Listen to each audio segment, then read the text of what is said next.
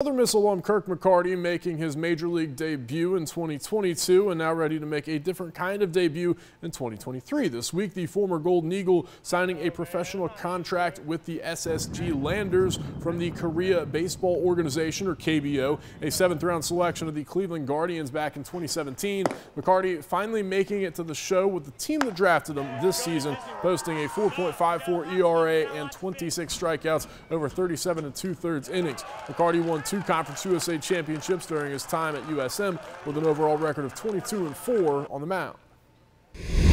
Another former Golden Eagle making waves this week, Chucky Robinson signing a new minor league contract with the Cincinnati Reds and invited to big league spring training. In 2022, Robinson got his first taste of big league action and showing off big league power with 2 of his 8 hits leaving the yard. The big bat backstop was drafted in the 21st round by the Astros back in 2016.